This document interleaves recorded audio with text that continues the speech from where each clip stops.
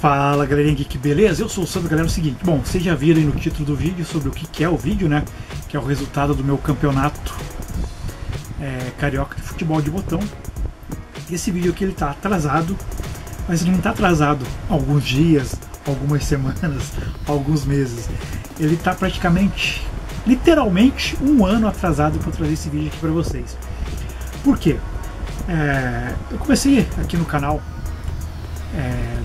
mostrar minhas coleções de futebol de botão, os times que eu tinha de futebol de botão e tal, né, mostrando os campeonatos que eu estava fazendo. Fiz o Campeonato Paulista, concluí, trouxe aqui também o resultado do Campeonato Paulista para vocês. Comecei a fazer o Campeonato Carioca, fiz o sorteio, tudo, né, e comecei a jogar e tal, e vamos dizer assim, quase que abandonei o Campeonato Carioca. E muita gente que curtiu essa playlist que eu fiz aqui no canal de Futebol de Botão começou a me cobrar: pô, Sandro, cadê os vídeos de futebol de botão? Faz tempo que você não posta mais. Eu falando assim, não, calma, eu vou postar e tal. E eu fui deixando, eu falei assim, não, deixa eu tirar um tempo para concluir esse campeonato carioca que eu fiz aqui de futebol de botão, trazer o resultado aqui para vocês e continuar aí a nossa saga aí de campeonatos de futebol de botão. Então, pessoal, vou trazer aqui para vocês aqui o resultado do meu campeonato carioca que eu comecei ano passado e terminei esse ano. Mais longo do que um campeonato brasileiro aí. Mas eu vou mostrar para vocês aqui o resultado, tá? Enquanto eu vou falando, o editor vai estar mostrando aí para vocês, né? O meu editor vai estar colocando aí na tela para vocês os resultados, tá? Então vamos lá, galera. Eu vou mostrar aqui primeiro como que ficou a classificação final. Deixa eu pegar aqui a classificação final, a tabela, né? Então vocês estão vendo aí como que ficou a tabela. Se você ficar meio perdido, não sabe como que eu fiz essa divisão aqui, como que eu fiz esse sorteio para dividir esses dois grupos aqui, tá um card aqui em cima, onde eu fiz o sorteio do Campeonato Carioca, mostrando que clube ia ficar em qual grupo, beleza? Então aqui, pessoal, vocês estão vendo aí, né, que o grupo 1 terminou com o América em primeiro lugar com 15 pontos, o Vasco em segundo com 11 pontos, o Madureira em terceiro com 15 pontos e a surpresa foi o Flamengo em último ali com 2 pontos. O que significa essa bolinha e esse frango aqui, né? Essa bolinha aqui é o time que teve mais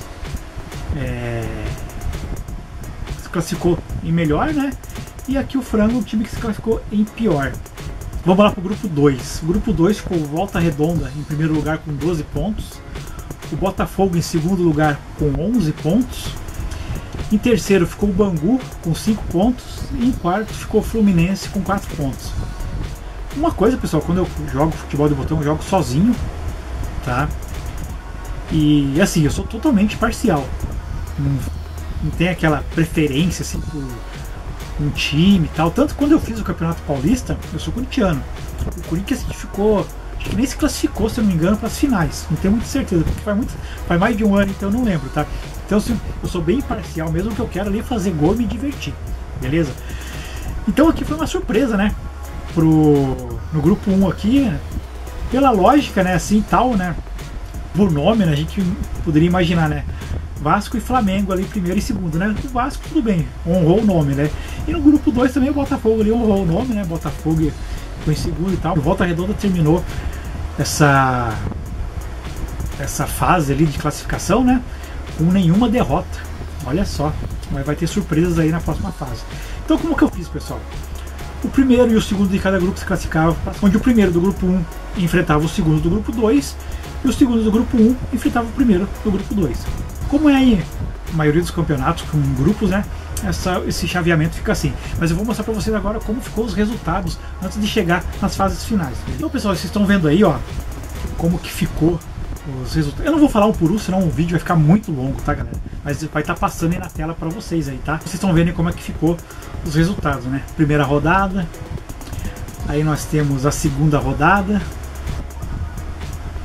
Vem aí a terceira rodada, teve um jogão ali na terceira rodada em Volta Redonda e Botafogo 3-3. Agora quarta rodada é o jogo de volta, né? Então olha aí, os placares foram magros, né? De 1-0, 0-0 aí nessa quarta rodada. Na quinta rodada tivemos uma surpresa ali, né? O América ganhando do Vasco, o América ganhando do Flamengo por 3-0 e uma goleada do Botafogo em cima do Bangu de 4-0. E fechando aí a última rodada, né? Flamengo e Vasco 0 a 0, América 2, Madureira 0, Botafogo 2, Volta Redonda 3 e Bangu 1, Fluminense 0. Então, esses aí foram os jogos. Agora eu vou mostrar para vocês aqui como que ficou as finais, tá? Vocês já vão ver agora as finais e já vai descobrir quem foi o campeão. Então vamos lá, galera. Olha aqui. A primeira rodada ali das finais, né? Jogos de ida e volta.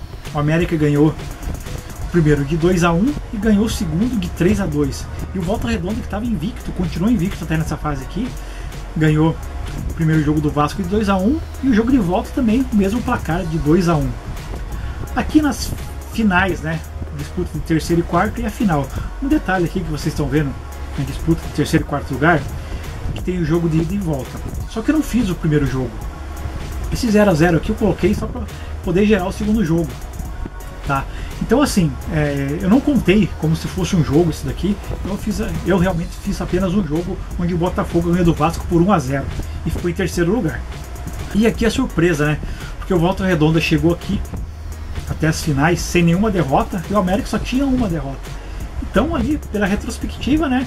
Vamos dizer assim, Volta Redonda poderia, né, ser o campeão invicto aqui, mas não, né? Perdeu o primeiro jogo por 3 a 1 e o jogo de volta ele também perdeu por 4 a 3. Então ficou assim, galera, meu campeonato carioca, né? Onde o América ficou em primeiro, Volta Redonda em segundo e o Botafogo ficou em terceiro. Então tá aí, galera, né? Desculpe pela demora de trazer aí o campeonato carioca e o resultado do campeonato carioca, que demorado muito para fazer esse campeonato. Como são 8 equipes, confesso para você que em um dia você dá para pegar um dia aí, sei lá, um fim de semana, e num dia você consegue fazer esse campeonato inteiro. Mas eu enrolei demais, por isso que demorou tanto. Tá? Mas eu já vou deixar spoiler nesse vídeo aqui, que o próximo campeonato que eu vou fazer é o campeonato paranaense, tá? E vai ter aí, fora esse vídeo de futebol de botão que eu estou fazendo aqui para vocês, do campeonato paranaense vai ter um mostrando os times do campeonato paranaense para vocês, mostrando o sorteio dos grupos, tá? E eu também vou fazer um vídeo colando os escudos, né? Porque como eu fiz se você depois, no final do vídeo vai ter ali uma playlist só com os vídeos de futebol de botão. Ali vai ter um vídeo onde eu tô mostrando, onde eu consegui novos escudos, né? Então eu estou repaginando todos os meus times de futebol de botão. Então eu vou mostrar para vocês colando, né? Repaginando meus times paranaenses de futebol de botão. Então pode ficar tranquilo para quem curte futebol de botão, que vai ter muito vídeo aí de futebol de botão pela frente, tá? Vou trazer vários campeonatos para vocês e prometo que não vou demorar tanto como eu demorei para trazer esse daqui. Beleza? Mas então é isso, galera. Se você veio aqui no vídeo porque curtiu o tema, curtiu o assunto, é fã de futebol de botão, convido você para conhecer os outros vídeos aqui do canal. Tem diversos tipos de conteúdo para todos os tipos de gostos, não só de futebol de botão, mas tem vários tipos de conteúdo. Se você é uma pessoa que veio aqui porque curte futebol de botão, no final do vídeo aqui tem uma playlist só de futebol de botão. Beleza? E também, se curtir os vídeos do canal, se inscreva. Aproveita também para me seguir lá no Instagram. De vez em quando estou postando algumas fotos lá dos meus times de futebol de botão. Beleza? Mas então é isso, galera. Eu vou ficando por aqui. Espero vocês no próximo vídeo e falou!